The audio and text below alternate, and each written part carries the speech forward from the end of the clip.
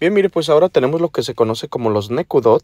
Los nekudot son estas pequeñas figuras que están por encima, algunas veces en medio y otras veces por debajo de las letras.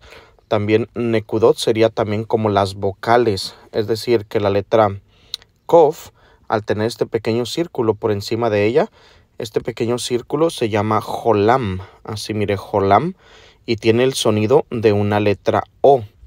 Así como una letra O. Y por estar por debajo de la letra Kof, va a sonar Ko, Ko. Entonces, este pequeño punto hace la función de O, y por estar por debajo de la letra Kof, nos da Ko.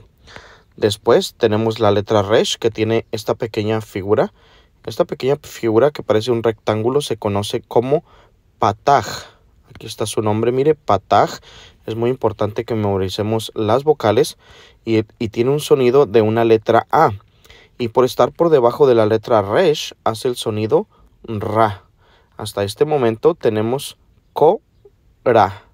Ko-Ra. Después tenemos la letra Het, la cual no tiene vocal, entonces solamente hace el sonido de una letra J en español. Por ende, tenemos ya el nombre aquí formado, mire, el nombre Koraj. Así mismo, Koraj, Koraj. Y pues bueno, espero les sirva este pequeño video en sus estudios y aprendamos todos juntos y en armonía. Shalom, shalom.